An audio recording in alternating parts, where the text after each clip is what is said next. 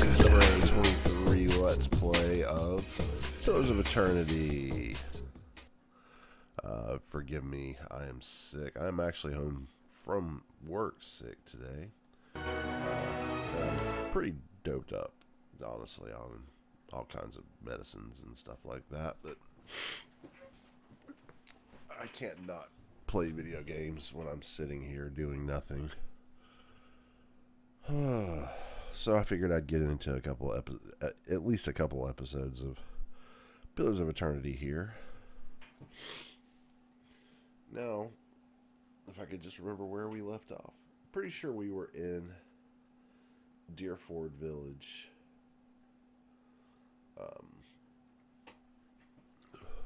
Get a drink of my Sunny D in here.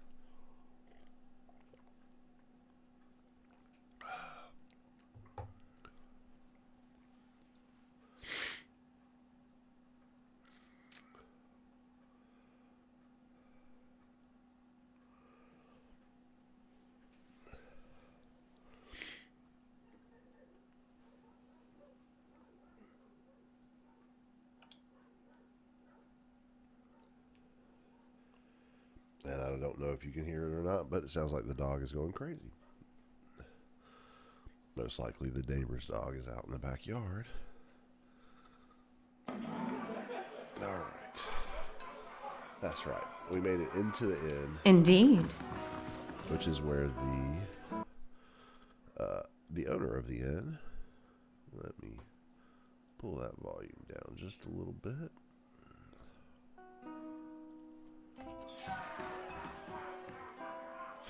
Is kind of, if I just gathered to correctly, find it was her. kind of Surely even you can understand like the mayor. that.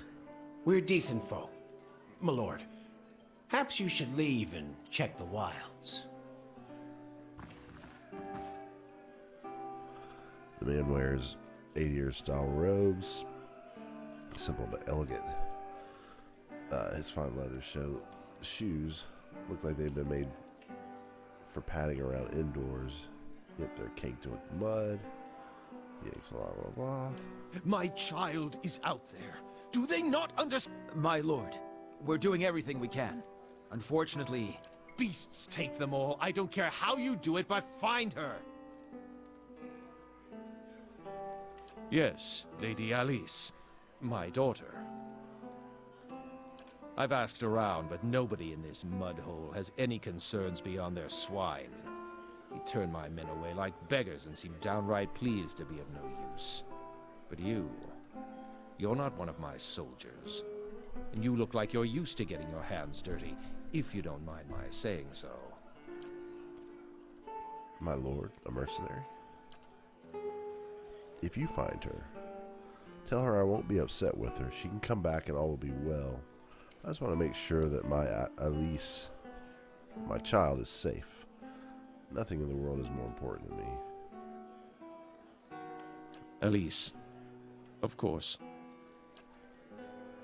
She's a striking young woman, bears more resemblance to her mother than to me.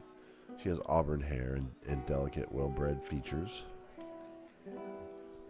She must be, 28 or 29 now. Okay. We'd stopped in Dyrford for a few days. On our fourth evening here, I was making plans to continue our journey. Lady Alice was feeling unwell and went to bed. When I retired a couple hours later, I found that she had vanished. None of my men had seen her go, and no one in the inn knew where she was. Since then, my people have been combing the village, but we've yet to find a clue, and the locals have been no help. So my guess is that she's run away. It has nothing to do with, she hasn't disappeared other than on purpose. A very overbearing father. She's 28 or 29. It was merely a stop along the way to Ina's rest. However, she took ill shortly before our arrival, so it seems prudent to allow her a few days to recover.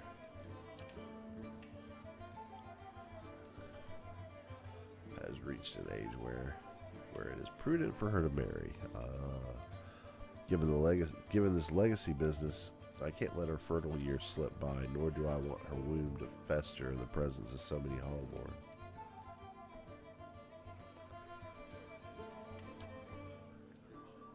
You think I haven't considered that? Arranging a suitable match is difficult. The best prospects for my child lay... Okay.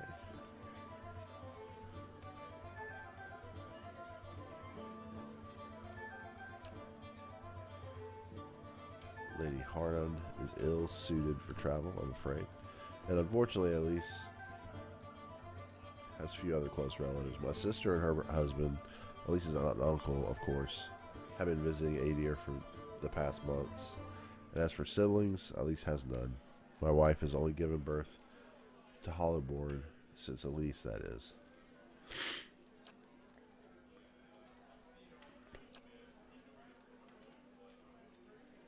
I'm Lord Nestor Harrand of Defiance Bay. My family has been prominent there since Imperial times. Our primary estate is on the outskirts of Brackenbury, but we have holdings in New Haomar as well. Those went to my sister and her husband.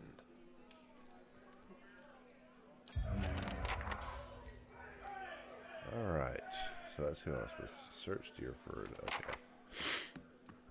Gods keep you. Folk around here is decent. They mind their own business. They want to stick their... You want to stick your nose in it? Go talk to him yourself. Alright.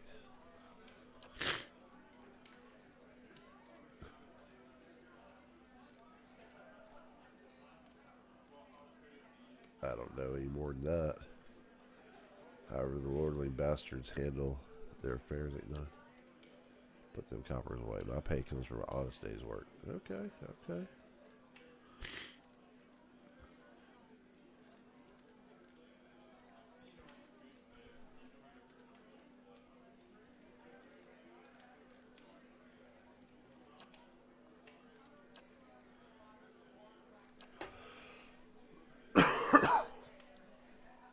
What I know is it's best avoided. It don't serve to anger the Glenfarthans by stopping around their sacred grounds. If you're going to satisfy your curiosity, talk to Bodmar. He's in the temple in the northwest. Twitchy lady, that one. Walk from one bridge to the next and you've seen it. We're quiet, hard-working folk. We keep to ourselves and don't take to being pushed around. Not many anymore. Hard to keep people around when everyone's here's Burthen Hollowborn. But we got a few who stick around and do business. Trigal's the leather courier. Hedina? Hendina. Okay, interesting. Crafts potions. And Winfrith trades the general goods. Robal's a pig farmer, or was anyways. He's a courier.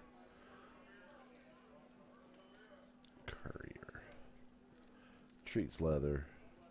For some reason I don't think that's how you pronounce that, but maybe I'm wrong.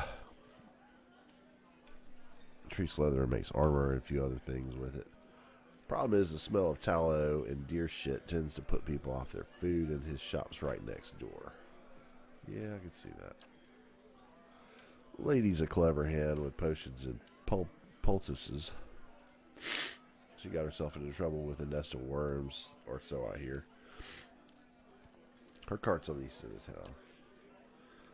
Been around even longer than I have. Nice enough fella, but never could find his way to the end of a sentence. His shop's across the square. Ogre. Yeah, that's right. We gotta go kill the ogre. You don't hardly see them this close to town. Ogres and Kith don't mix well. Ugly bastards. But they're smart enough to know that much.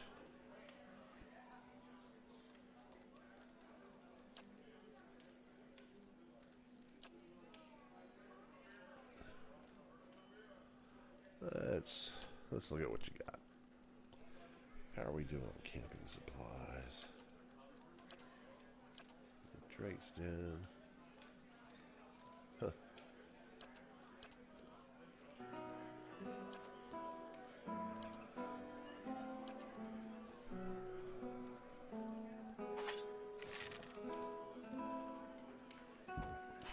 Excuse me.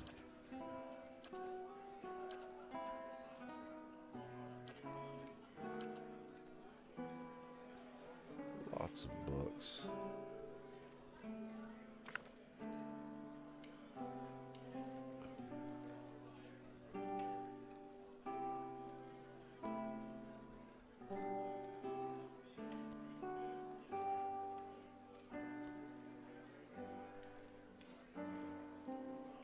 Chewed leather, scrawled leather, scrawled note.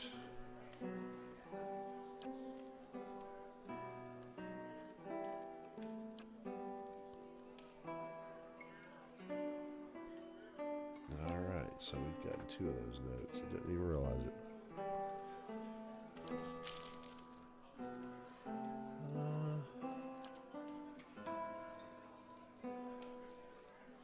Yeah.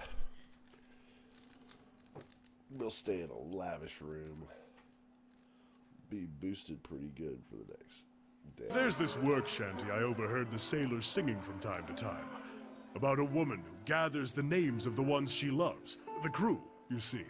And with them weaves each sailor a merry fate.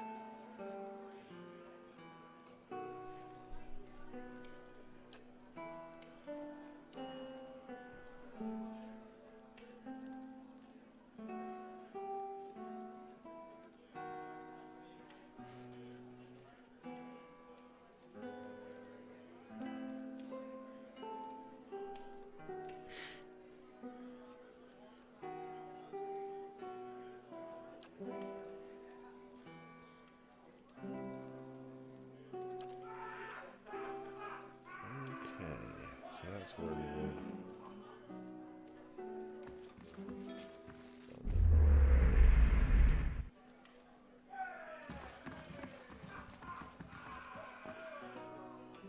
There's someone that's not yellow, and why, it's you. Thank you, friend. You're giving me another chance. I mean, to make the most of it. And I know you need to make the most of it. I've been telling everyone around here how you helped me. I don't remember who that is. Villager.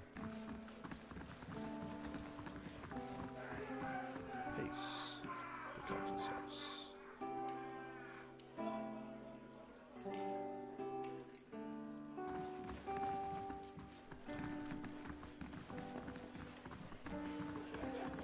This here, oh no, just generic.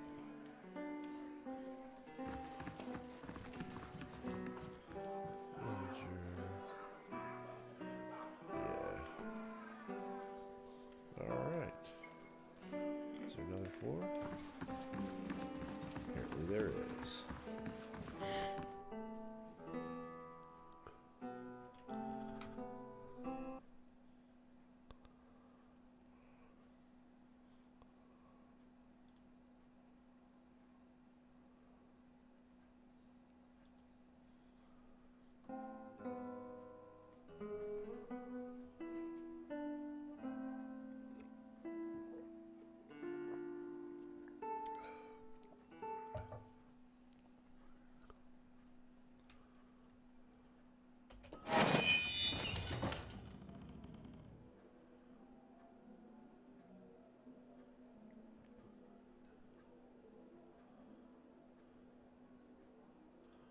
What are you talking about?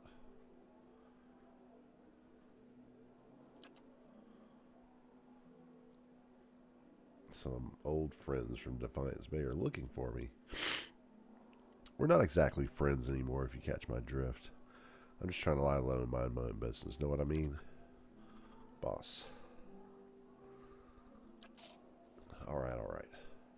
My friend here thinks you could maybe help us out.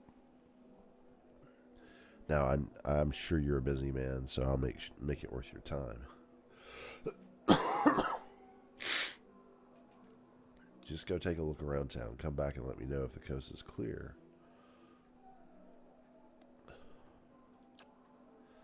Well, let me guess. Was that someone named Medrith? It's a lie, plain and simple. I got on the wrong side of his employers and now he's after me.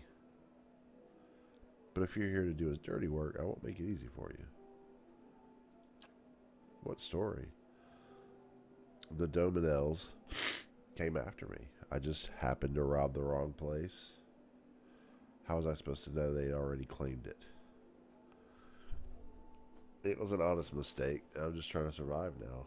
If you spoke with Medrith, you know where he's waiting. Please help me get out of here.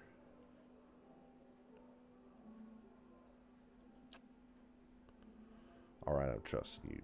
Don't have much choice.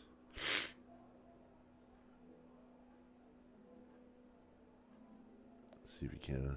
That'll buy me some more time. Cat and mouse. Alright. Yay, and I can even... Oh. Nice and quiet.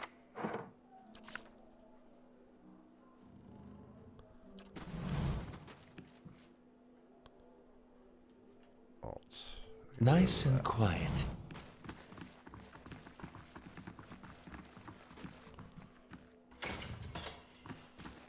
Sharp eyes and keen ears.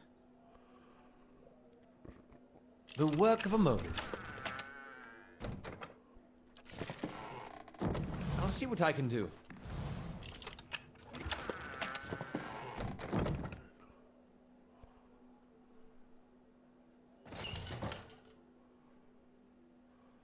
There's some drunk people. But I'm not worried about them. Alright, let's get out of here.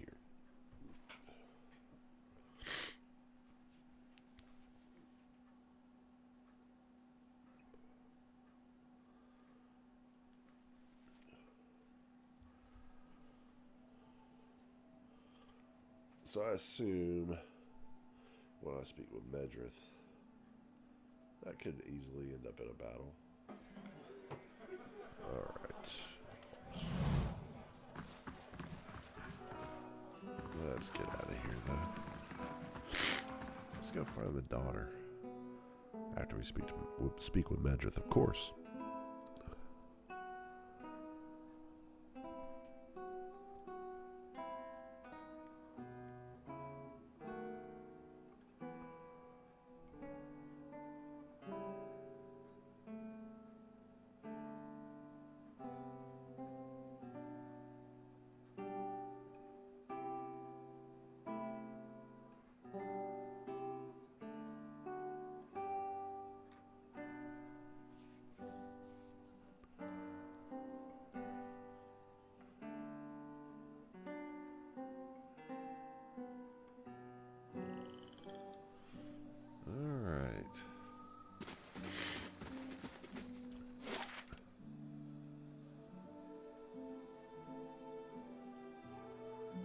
I don't think I actually went into... Let's go talk to the grieving mother. I don't think I did.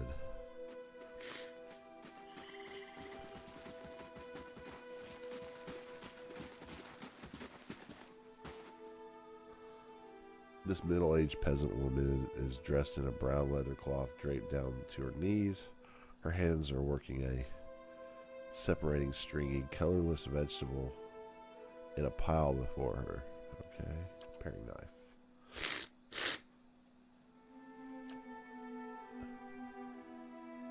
She may be deaf. There's no indication that she heard you. First glance, she seems nothing more than a middle-aged woman, unremarkable. Maybe less stern than most. Who seemed more focused on weaving in her lap than her surroundings. Blah, blah, blah. Okay.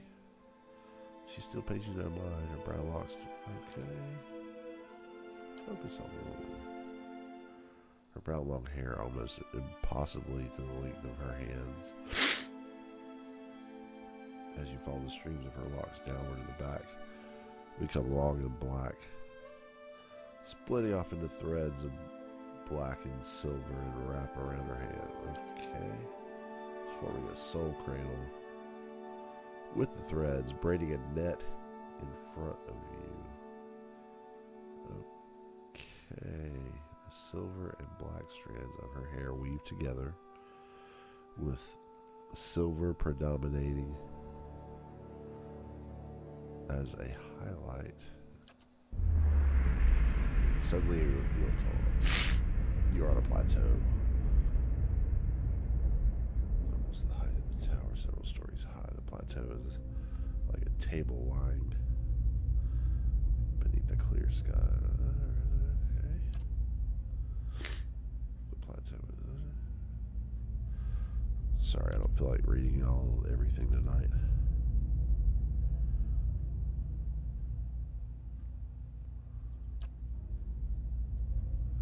The chime coaxes you deeper into the memory.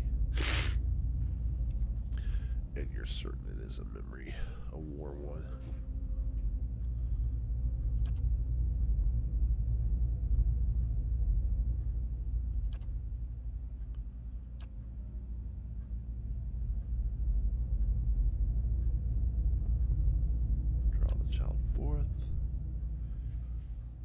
Coaxed by your hands, every movement causing the chimes to sound again. The child comes forth, and as it does, your hands are in motion, weaving. The child cries out, its cry full of life, full of soul, ringing chimes. And at first her cry, hands reach for it. You surrender the child to her, something you have done many times before. As your hands move, the chime echoes in the movement.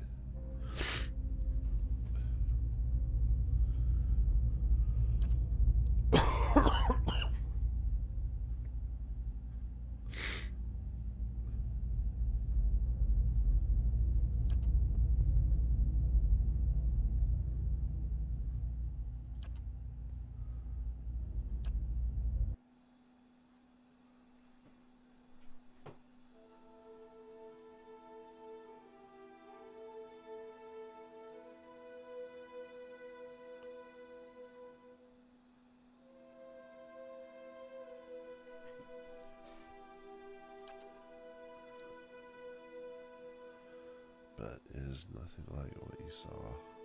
First saw, she's wearing black. Shredded garments that drape over her form like streamers. Her hair is streaks of black and run through with silver. Her age is almost impossible to tell. She simply feels old, like a crumbled watchtower. As she lifts her head to face you, you see that her hair is draped across the front of her face like a veil.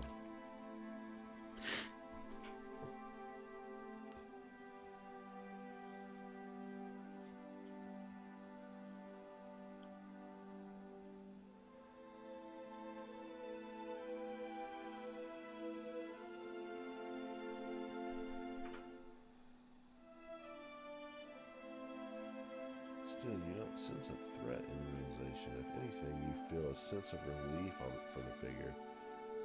I am seen, but the eyes of others do not remember. You were the first to see me as I am, the call stripped aside.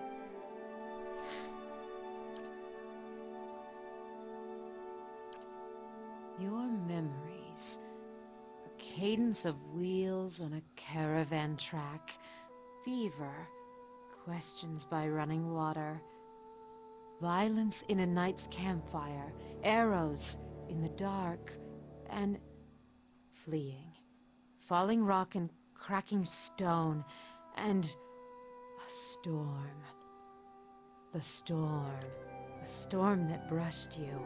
Did its screaming wake you from your mind's cradle? Your memory of it is painful. Its cry is difficult to ignore. It's like a child. Many children crying out.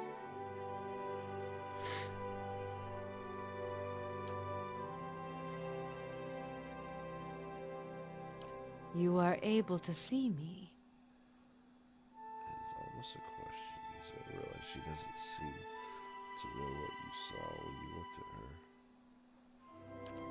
see me as a rare gift, a watcher's gift.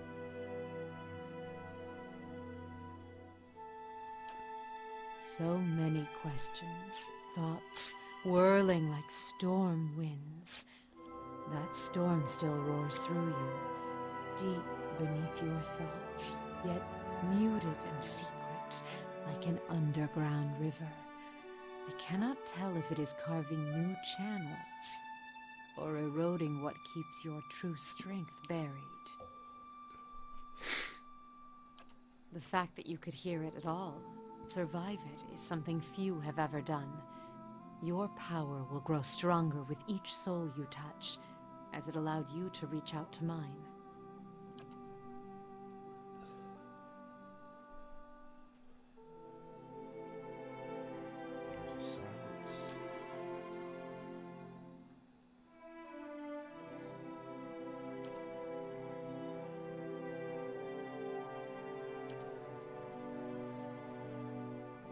So she is a cipher, and she is level 6. Who do I want to put back? Yeah, we'll go that route.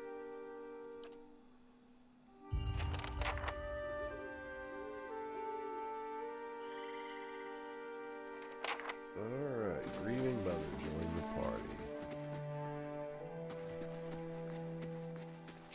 I have no idea what a cipher can be. I kind of remember reading the intro a little bit. But that's a good stopping point, everybody. Thanks for watching. Be sure to do all the normal things like subscribe and all that jazz. But above all else, have fun. Have a great night.